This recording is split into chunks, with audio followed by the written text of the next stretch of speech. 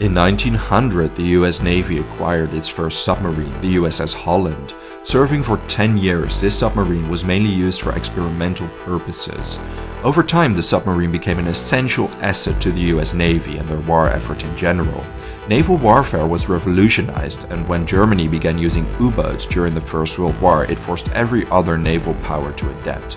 Submarines were used for secret raids during the Second World War, but also to lift naval blockades and to take out material transports. After World War II, submarines became integral to the deterrence and mutually assured destruction doctrine and preventing the outbreak of nuclear war.